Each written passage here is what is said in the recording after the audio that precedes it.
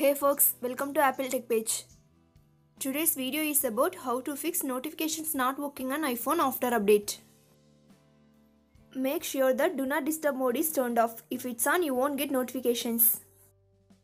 Solution 1 is check ring or silent button on your iPhone. When silent mode is on, you won't get notification sound. So check whether your device is on silent mode or not.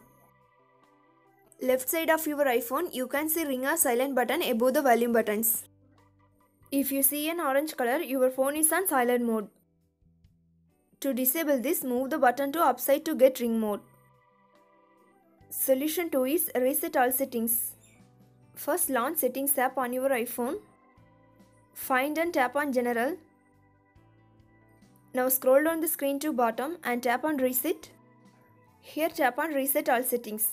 Then enter your passcode and again tap Reset all settings to confirm this process. Solution 3 is check sounds. First, go to Settings app on your iPhone. Then find and select Notifications. Select the app that you don't get notification sound.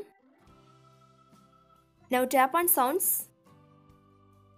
Under Alert Tones, make sure that you have not selected None. If selected None option, you don't get notification sound. So select the tone according to your need. Solution 4 is refresh allow notifications. First, launch Settings app on your iPhone. Now tap on Notifications. Here select the app. Turn off allow notifications. Wait for a minute and turn it on back. After that, check whether you are getting notifications or not.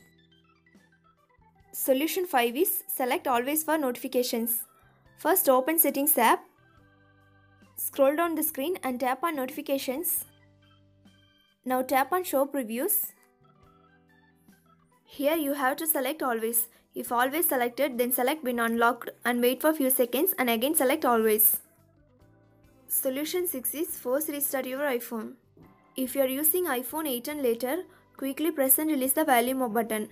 Next, quickly press and release the volume down button. Finally, press and hold the power or side button until you getting the Apple logo on your iPhone screen.